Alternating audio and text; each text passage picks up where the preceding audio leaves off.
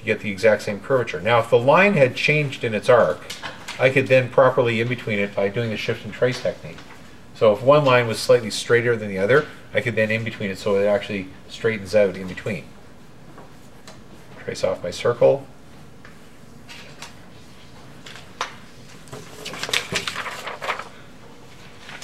So now this is my halfway, and I can flip these.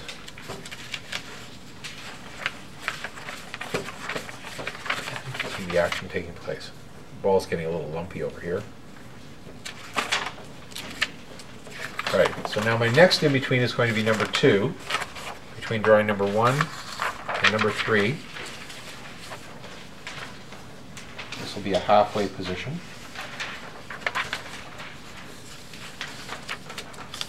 Again, finding my fulcrum point,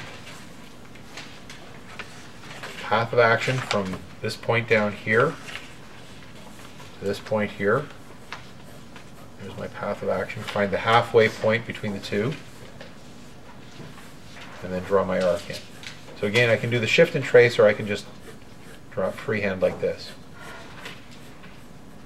So shift and trace would be more accurate, just to be sure that it's actually following.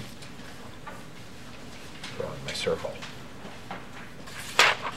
Okay, so that gives us our first 3 drawings now. Now we're going to move from 3 to 5. Our halfway position on this one is going to be number 4.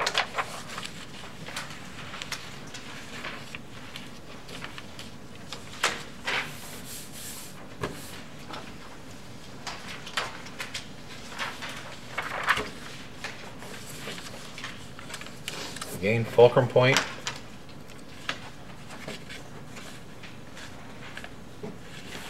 Find the path of action between your 2 endpoints there, halfway in between.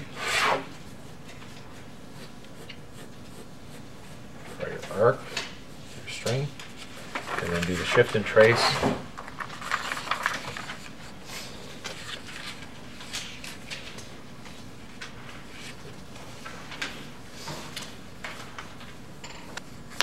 So now I've got 1, 2, 3, 4, 5, and then I'm going to move up to 8. 6 is my halfway in between these two. It's easing into this position, but now we're into the issue of the reversal.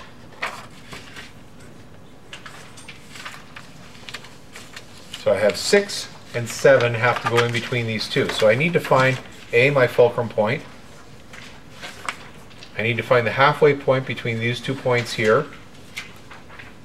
Okay, so my distance is quite a bit smaller. But now what's happening is I'm going from number 5, where the curve is going in this direction, and I'm going back down to this one. So what I want to do is I want to start this part here going down and continue this part here going up. Right? So this section of my line is going to start to curve in the opposite direction, but it's only going to go 1/3 the distance, right? Because I've got 2 in-betweens here. I'm going to go 1/3 the distance. So my 1 point, I'll just trace it off here. My one line is going this way. My other line is going this way. So this is the part that I'm going to reverse back down again. So I'm going to find the 1/3 position here.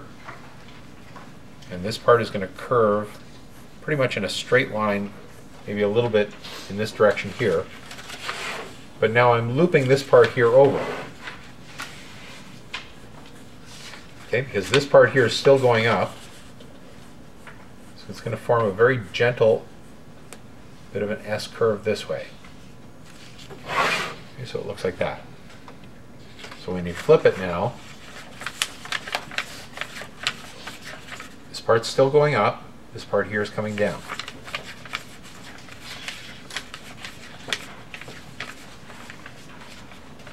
Okay. The optical illusion that I want to create here is I'm just going to put a little point on this. That's my surfer. Okay, so think of this as the wave. Here's the wave. My surfer is right here. As we go to this drawing here, the wave continues up in this direction here, so my surfer is going to move over to here. And then eventually at the end, my surfer is going to go over here to this point. So he's going to slide along that line. See how it's moving? So I want that to be on the crest, so to speak, as it moves across, traveling across that way. Right? So I'm going to leave the ball off for now because I want to complete my second line here on number 7. You can come back and put the circles in later. So I'm going to go from this position to this position here, 7 and 8. So I need to find my fulcrum point, the halfway point between these 2 points here. It's going to be right there. And again, this part here is going to curve down now between these 2 lines here. This line and this line, I'm going to go halfway in between these two. Because I did the 1/3 on the other side, so this 1/3 now automatically makes this a half. Right? So the idea is if I got a line here, a line over here, if I do 1/3 over here, 1/3 the distance there, then the 1/3 on this side is now half the distance between those two. Right? So I'm going 1/2 the distance in between here. So this part is curving down this way, and my crisscross point is coming up over here.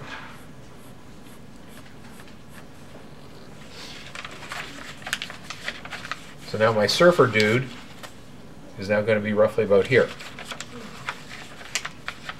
sliding across. Okay. So now I can go back and drop in my circle. Oops, I need number 6, sorry. So 6 is my 1/3 position where the ball is going to be in the lower position here. So I'm going to look for, on a circle, going from this line here, the bottom of this line here of the circle, to the bottom of this line here, I'm going to track that distance from there to there and find the 1/3, which will be right there. And that's where the bottom edge of the ball goes. So now I can take this off pegs, line it up on here to the point where the string attaches, and the bottom of the ball should attach to that point right there. And that gives me my trace-off point. So now from 6 to 8, I go back to my number 7 line, and I can drop in my halfway in between for my ball.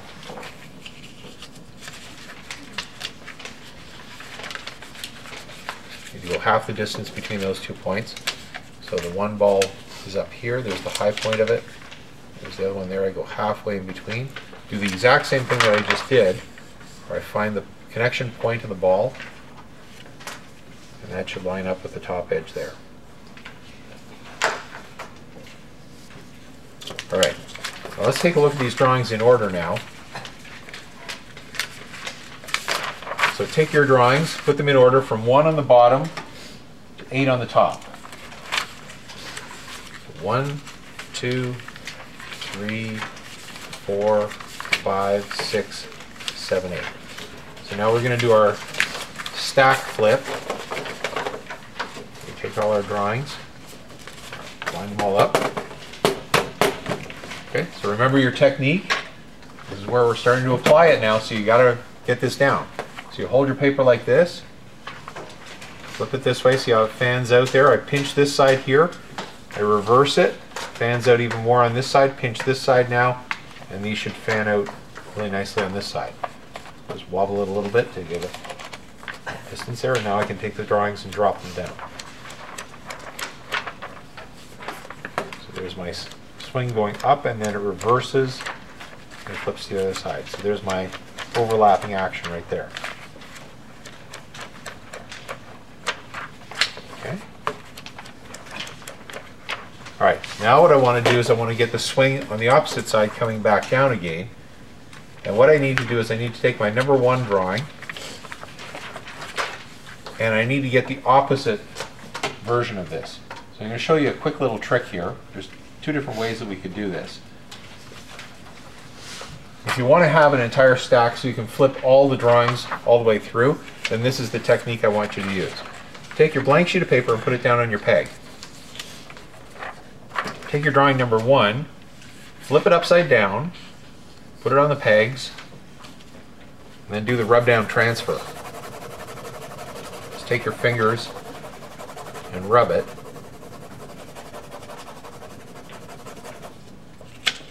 And magical fagical, there's the transfer. You can just barely see it. Actually, let me just put my fingers on here. You see it there? It's just very, very lightly transferred over so that the lead went onto the paper there. So I'll just trace this off now. Couldn't you just put the number 1 drawing, flip it over, and Yeah. then put a blank sheet on top of it? Yeah. Trace it? Yeah, you can do that too, yeah. Just use your light table as well. I don't have a light table, so the light in this table doesn't work, so I can't do that. But yeah, you just turn on your light table, trace it off, you're all set to go. Okay, so those are 2 variations on it. The other variation would be to simply take your number 1 drawing, flip it upside down, and trace off the drawing on the back side of this one.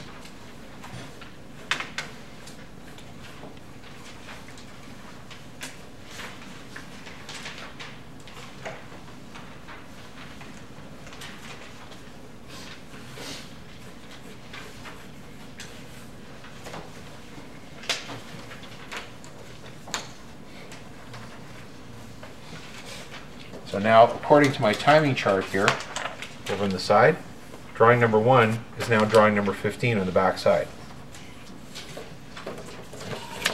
So again, if I want to cut down on the amount of paper that I'm using, I'm just going to reverse this and flip it over. Okay? But if you want to be able to do a stack flip of all the stuff, then do it this way. So 15 is my next key. So now what I want to do is I want to take my drawing number 8,